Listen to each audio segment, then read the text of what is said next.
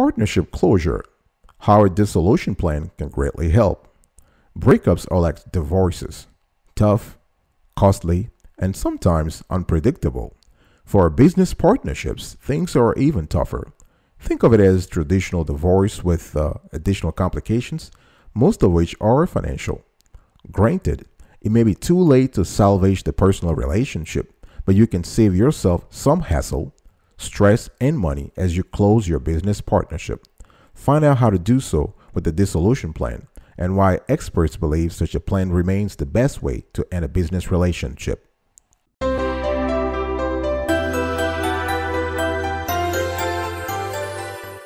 Welcome back, folks, to another edition of Sweetie Kiwi. How are you doing today? I'm doing fantastic. I hope you are doing marvelous. If you are doing as great as I am, go grab a cup of coffee or tea or vodka and let's roll. Today I want to talk to you about partnership closure, how a dissolution plan can greatly help. Now remember that the suggestions in this video will apply to a partnership business entity or to an LLC with several members, owners, which is similar. If you are in a small corporation or S corporation with only a few owners, this video might apply to you too. Now, there are a few issues that need to be discussed and decided on when you end a partnership.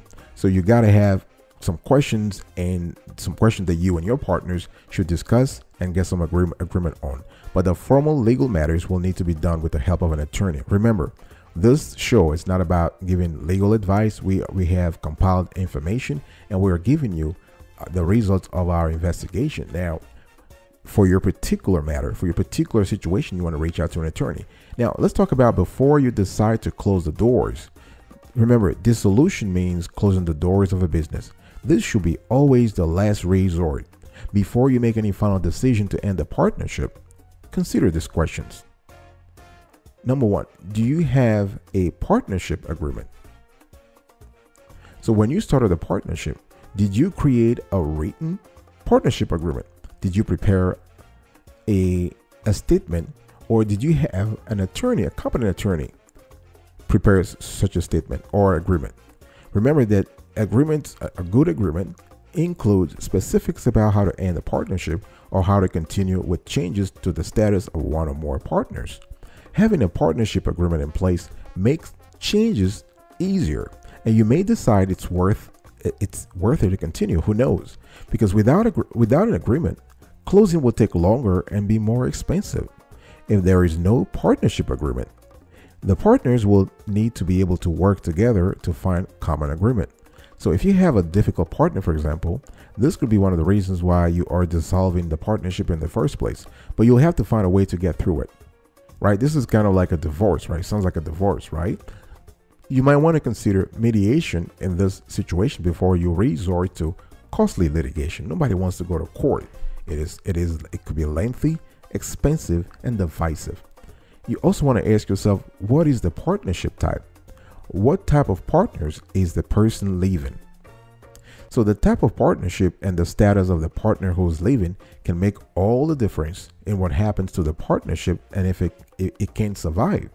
Let's say if the partner has a majority controlling share, the partnership may not be able to survive unless the other partners can do a buyout, right? Now let's go through a few other questions, but I'll do so right after this. Don't go anywhere.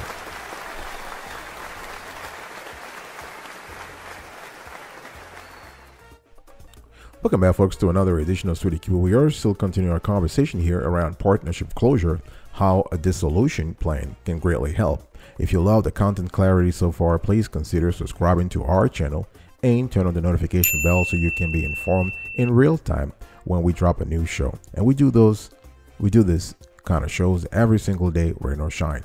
Not necessarily on business law all the time, but we do vary. We are an infotainment show, so we like to vary our topics. Can the partnership continue?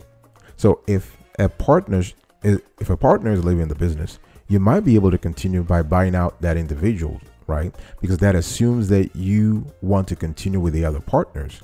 If only one partner remains and wants to continue the business, you can check with an attorney about how to change the legal status of the business. Another thing you want to think about is selling the business. Can the business be sold? Because selling the partnership might be another alternative to closing. the partner or partners leaving the business will probably have to be bought out of their share of the business before the sale.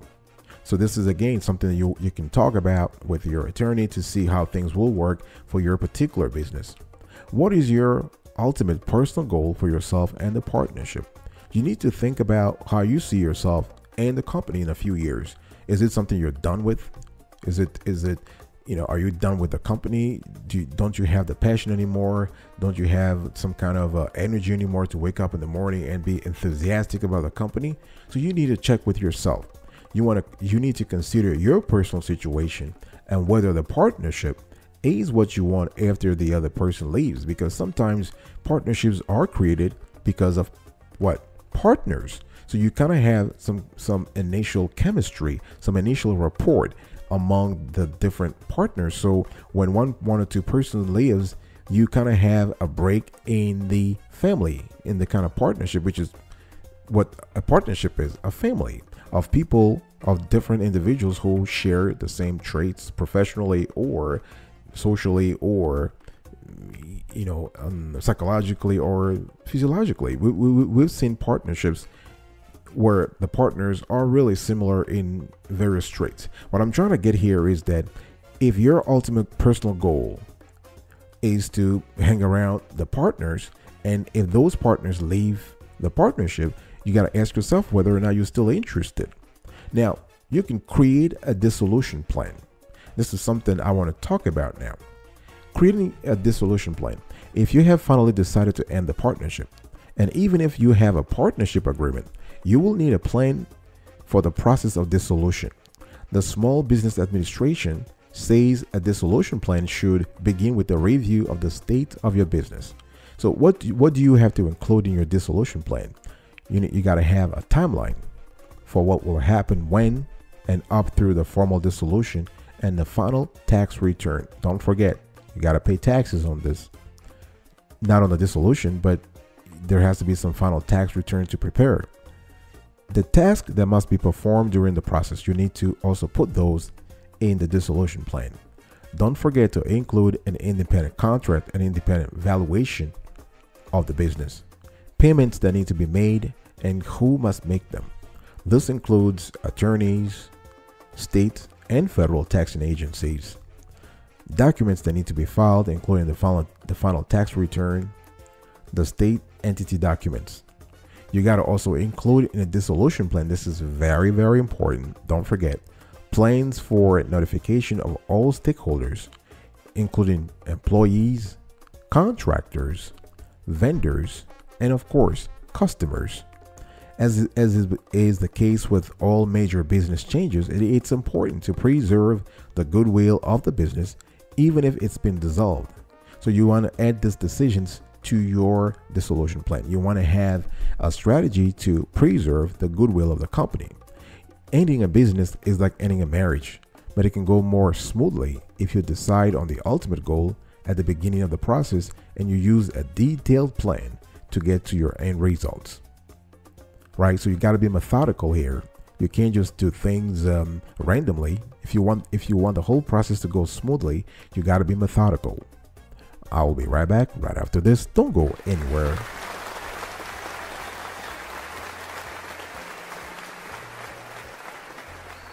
Welcome back, folks, to another edition of Sweetie Kiwi. We are still talking today about partnership closure, how a dissolution plan can greatly help. Now, remember, I was talking to you earlier about getting a business valuation. You want to value the company, and this is very critical. Valuing the business is a critical step. So an independent valuation of the business is critical in crafting a dissolution plan. This is similar to an appraisal for a home sale, in which a business appraiser inspects and analyzes the entire business. This process usually includes valuation of assets, including depreciation and other factors. So businesses can be valued in several ways, depending on the circumstances of the valuation, sale or bankruptcy, for example. Let's say a business is being offered for sale. Some more than one valuation method may be presented as part of the business valuation report. And this sometimes is also part of something called due diligence report. So the potential acquirers, the potential buyers might commission their own independent appraisal of the company. So sections of a business valuation report, including an economic analysis, industry analysis, and discussion of valuation methods used. Now, why do you need an up-to-date business valuation? Things happen in business as in life, right? So just as you should always have a resume ready and you should keep your business plan updated, you should prepare a business valuation and update every year. You want to update that business plan, that business valuation rather, every year. Something could happen to you like death or being disabled. So you might be able to take advantage of an opportunity, like an unexpected opportunity to sell the business or do a joint venture. This is why you got to have that document ready. To add a new partner or LLC member to your business, or when a partner leaves, you will need the valuation to determine the buy-in or buyout price, which is what we're talking about here today. We want to dissolve the company. We are preparing a dissolution plan. So if you have a business valuation report ready, that's pretty cool. You may be thinking about leaving the business. Getting a business valuation is one of the first steps in creating your exit strategy. To expand your business with a loan or new equity, you'll need a business valuation done. When a business disaster happens, let's say, the company is filing for bankruptcy, for example, it's too late to do a valuation, but having a pre-disaster valuation helps with insurance and getting back on track. Personal life changes like a divorce can also trigger the need for a business valuation. Now, let's talk about using a business appraiser to value your business. Because I've told you why you need to have an updated business valuation report. Now let's talk about the experts who will conduct or perform that service. An appraiser is usually an individual who estimates the value or worth of something. An appraiser sets a value on a property or other assets, including the asset of a business, right? Now there are many kinds of appraisers, many of whom specialize in various types of appraisal. So an appraiser usually is an independent, disinterested person who has specialized training and certification. I want to focus on the word disinterested. You don't want someone to have any connection with your business or with a competitor. So the person has to be unbiased, disinterested, and he or she must have specialized training and certifications and must use specific standards to value business property.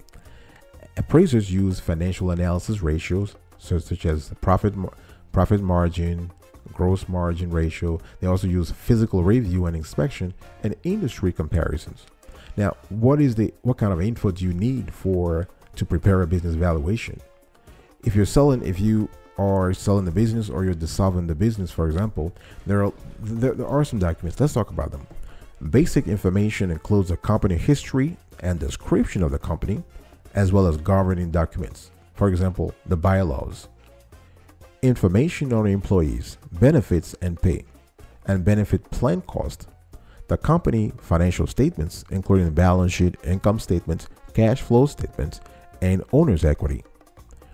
Tax returns for the past 3 to 5 years. Detailed information about all company assets, including intellectual properties and liabilities. The current legal issues, including any litigation or other disputes in the process. Now, let's talk about, I was talking to you earlier about intellectual property. Intellectual property is a type of intangible assets. How do intangible assets work in a business valuation? Intangible assets are those assets without physical form. They include, as I said earlier, intellectual property like patents, trademarks, and copyrights. They also can include contracts and licenses, technology, and customer relationships. No business valuation should be undertaken without considering the value of the intangibles. How financial statements are adjusted for business valuation.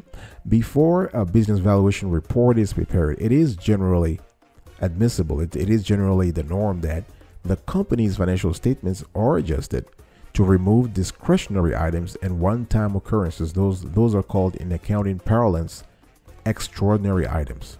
And so that once you remove those, you can bring account to current market value. All right, folks, this is really the end of today's conversation. I was talking to you about partnership closure, how a dissolution plan can greatly help. And the recap here, I talked to you about before you decide to close the doors, do you have a partnership agreement? What is the partnership type? What type of partner is the person living? Can the partnership continue? Can the business be sold? What is your ultimate goal for yourself and the partnership? And how to create a dissolution plan? And finally, how to value the business and talk to you about business valuation. All right. I'll talk to you another time. Until then, remember, stay marvelous.